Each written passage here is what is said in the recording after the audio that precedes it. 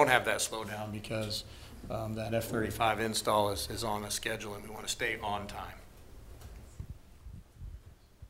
Liz Raines with KTVA again. Question about Port McKenzie and the Port of Anchorage are both in need of repairs. Wondering how important those ports are to the military, and if you see any opportunities where military funding could be used to boost those. Well, I can comment on the Port of Anchorage, which, as you had indicated, is what we call a strategic port, and I'm aware that the City of Anchorage and others are trying to invest to sustain the facilities there for a long period of time, but I'm not aware of any military, DOD, or Department of Homeland Security direct involvement in that project at this point. So to get back more onto your question, it's a significantly strategic port for the military. One, because we get goods and services that come and go from that port. We're able to deploy. General Owens uses it frequently to deploy his forces via the maritime medium. And then we also get many of the goods and services that actually travel into the interior. Once they're offloaded at the docks, they get on a train and they go north. And so it's a significant strategic capability for us in the military to be able to continue what we do in Alaska. And then a much broader perspective is it's a significantly important port for the citizens of Alaska, given the amount of consumables that the state consumes comes through that port. Less than the airport, for example. Much more comes via sea than it does by air. I'd like to add that we brief all the congressional delegations and the staff delegations that come through our headquarters. We brief them on the importance of the port and how we need that port for strategic deployment.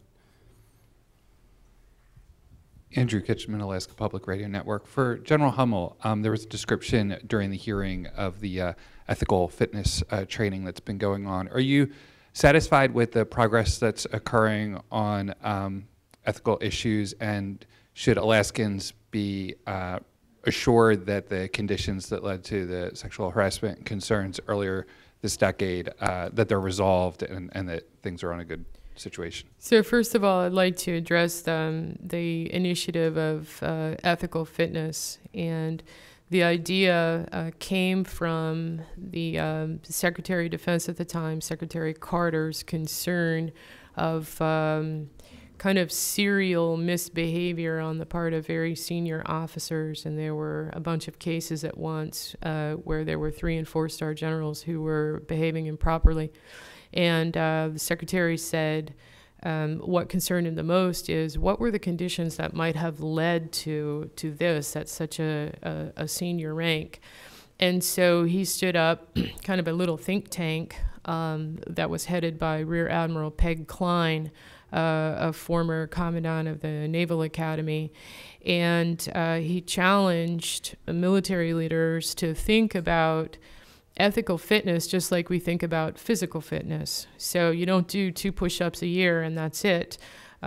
Physical fitness is something you train for every day, and so being courageous and making the correct statements and correct actions and policing one another is something that we need to train for every single day.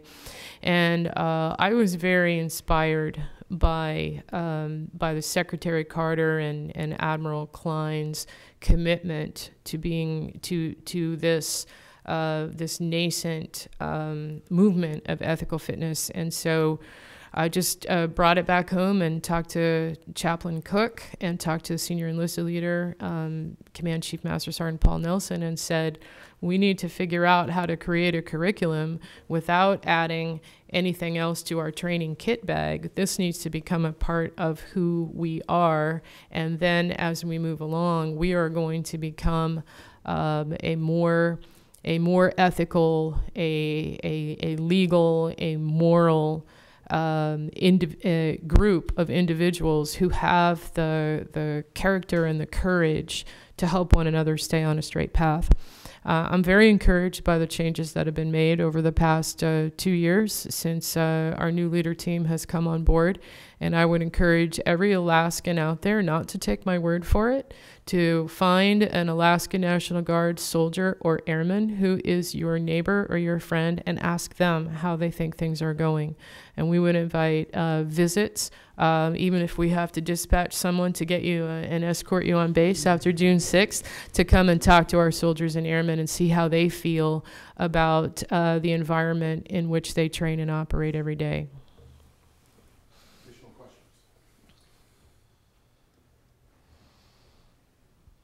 Liz Raines with KTVA again. You had talked earlier about the growing concern of a threat from North Korea and wondering, should the U.S. reopen the naval station in Adak? Great question. You should probably pose that to the Chief of Naval Operations. But I will tell you, I lived on Adak as a child. My dad was stationed there. He was U.S. Navy. And so I have fond memories of my time there in Alaska, in Adak. But probably more a question for the Chief of Naval Operations than for us. But I don't know if you have an opinion, Mike. You know, I often get asked, what are the Coast Guard and Navy needs for deep water ports in Alaska? Adak is not necessarily a deep water port, but it's in a strategic location. And I had briefed the committee earlier today on oil spill response, and that's an example of where we have, through a commercial company, oil spill response capability at a strategic location for the many thousands of commercial ships that transit through Alaskan waters every year. But with regard to a deep water port, we are currently working with the Army Corps of Engineers and the Navy to define what the Coast Guard's potential future needs for a deep water port in Alaska might be, and I don't yet, have that information, but that's something we're working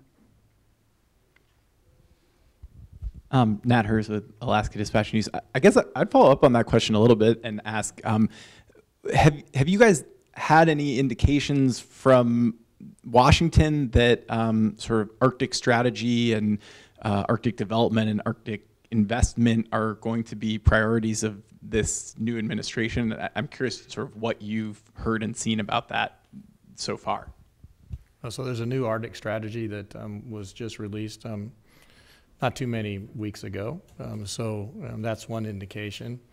I know the Air Force is doing a symposium this fall whereby many of the senior leadership of the Air Force will be traveling around the Arctic. So there'll be a period of time in Alaska, we'll have some time in Canada, and we'll also have some time in Greenland. And the focus will be what are the strategic implications of the differences in the Arctic that have occurred over the last few years. And I talked about it in my brief. I don't know if you got to see it, but because of the recession of the sea ice, there's a lot more human activity.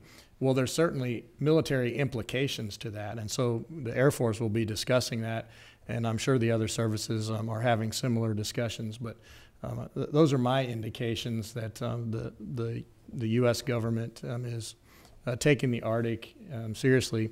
One of my bosses, which is General Lori Robinson, the Northern Command Commander, one of her responsibilities is to husband the Arctic strategy for the U.S. military, and she's doing that. So I'd like to add, Nate, that, as the National Guard writ large has major equities in homeland security, and just as General Wilsbach mentioned, with the many changes in the Arctic to include just more traffic, more people, the opening of resources, we have to up our game for emergency response capability, as well as all the ways that we assist with the Homeland Defense mission. And so in the Alaska National Guard, we determined that we were underrepresented on Department of Defense working groups who are charged with creating policy and for operations in the Arctic. And so I have a newly formed joint staff that very assertively secured membership on the OSD, the Office of Secretary of Defense's Arctic Strategy Working Group. And we also now have a seat at the table at U.S. Northern Command's Arctic Capabilities Working Group. And so we want to make sure that Alaska and Alaska National Guard is recognized as a stakeholder and that our interests are taken into account when we craft policies and identify requirements. And to that end, the Alaska National Guard invited 8 other states to come to Fort Wainwright and Utqiagvik in January.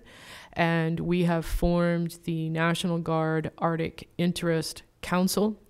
It is a group so far of 9 states, mostly along the northern tier, who are interested in being a primary developer for National Guard Arctic capabilities and Arctic policy. And so we were elected president, initially the president of the National Guard Arctic Interest Council. Maine is the vice president, and we are holding meetings, virtual meetings right now after our initial conference, and we are developing recommendations and policy to send to our boss, our resourcing boss, the Chief of National Guard Bureau, for consideration by the Department of Defense. I'll add from the Coast Guard perspective, so for the past 5 years, really much longer, the U.S. Coast Guard has provided both a military and a civil presence in Arctic waters, U.S. Arctic waters, and we intend to do so this coming summer. That's a seasonal mobile presence, meaning we put cutters and deployable aircraft and shoreside personnel to support them, and I can tell you that again, from a Coast Guard perspective, we intend to sustain the current level of activity, pending any adjustments that may come from the Department of Homeland Security or from above. But I have not heard, to answer your question directly, I'm not aware of any direction at this point which would cause us to change our current course. Liz Raines with KTVA. Are we still safe from base closures in Alaska? So if I might speak for all of my members, and of course all my fellow members, but none of us are hearing anything about base closures from our leadership. You guys hearing anything different? I'm not. None of us are. We have time for one more question.